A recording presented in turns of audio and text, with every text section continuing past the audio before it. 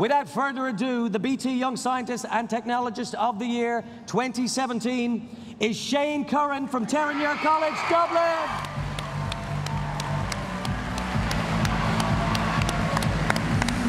Shay Curran, ladies and gentlemen. BT Young Scientist and Technologist of the Year.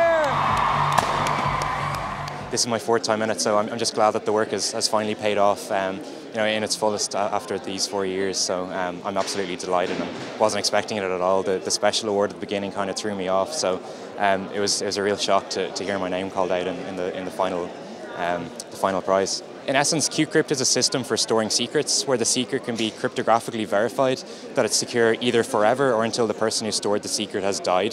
To see that we can produce young people who have the vision to take on a project of this scale and complexity and come up with something that is unique, that's a real great testimony to what's happening in our schools. It's the first time we've had a technology winner since 2011, and it's so relevant actually, it's unbelievable, particularly with some new data compliance regulation that's coming in.